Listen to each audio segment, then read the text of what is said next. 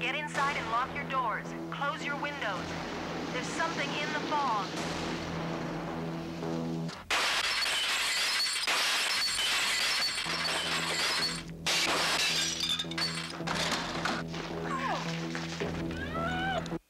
I wanted to make a film about the fog as a character, as a force of evil. But I think it boils down to a horror film in the end. Horror films have traditionally been good at the box office, so that's one thing. But also I enjoy making people jump. I think it's purely instinct to know what's going to be scary when you're writing a screenplay. My background is a love of features like The Thing and Tarantula and all those horror films of the 50s. And from watching them as a child and growing up with them and reading a lot of Edgar Allan Poe and those kinds of books, I've learned to love horror, and instinctually I know when something is going to be scary. Suspense is the anticipation, what's going to happen, which builds the fear. I mean, you're afraid of the suspense because you're afraid that something's going to move all of a sudden, and you know it's going to move, and when it does, you're Bleh!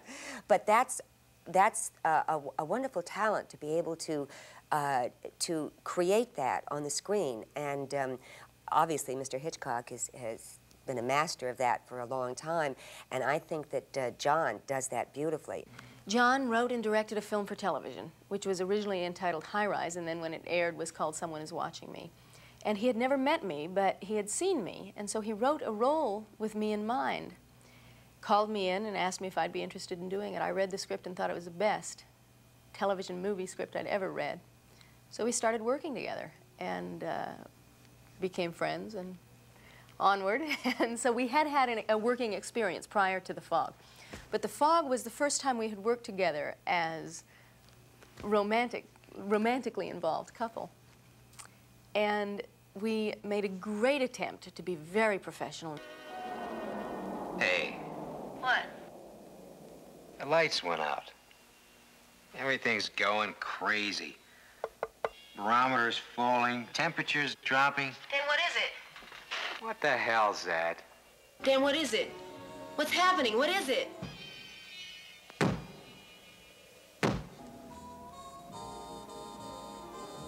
This has got to be a joke.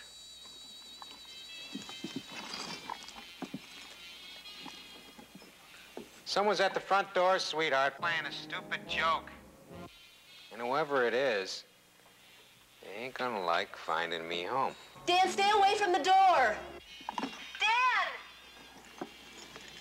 Dan!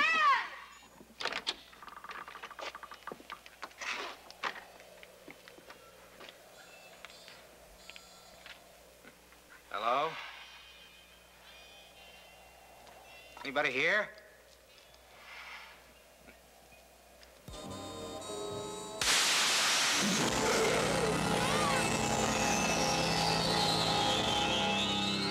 In a horror film, you start out usually very normal, like a normal person, and you end up being a terrorized individual, and everything in between there.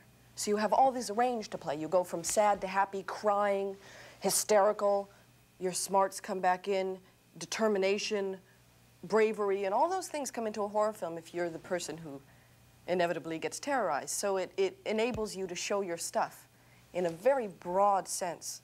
I wasn't sure if I would approach working with Jamie as a mother or as a fellow actress. I didn't know what my reaction would be. You know, I wasn't sure if I would be a mother and go, oh, no, Jamie, oh, no, you know, or whether I would just be an actress and do a give and take as actresses and actors do. My mom and I don't really work together in this film, which I must tell you, I prefer it, because it's very easy to put us together as a mother-daughter and make it a package deal in quite a few films, and we've been offered little parts here and there, mother and daughter. I would much rather work with her maybe in a film, but I'd rather save that one time that we worked together for a really terrific project.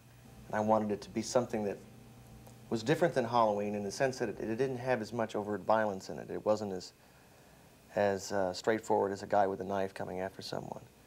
And I think that we could get the same kind of response, the highs and the lows and the roller coaster ride that I think Halloween provides. And the fog's not exactly a roller coaster ride, it's more like the whip. First of all, we have to make something which is scary anyway, which is fog, driving through fog and through rain, that's scary. But people don't associate it with ghosts or horror, and the fog became a character. We had to give it a color.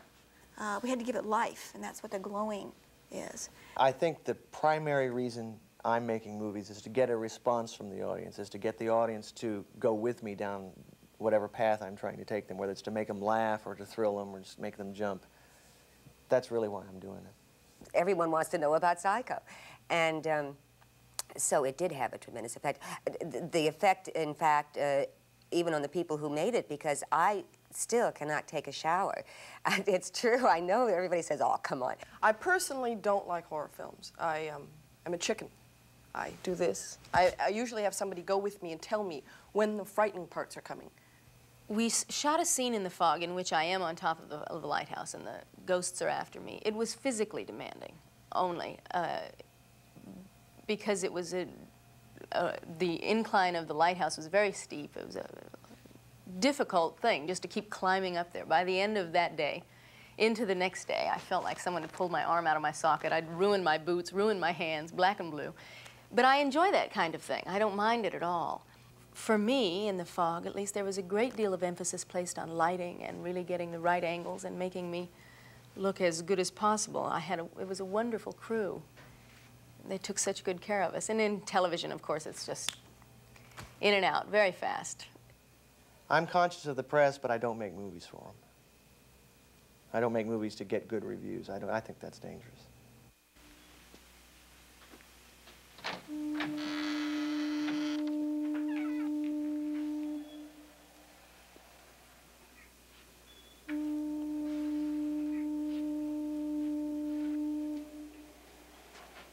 Go to your room. I want to see who it is. No. Can't I stay for 2 more seconds?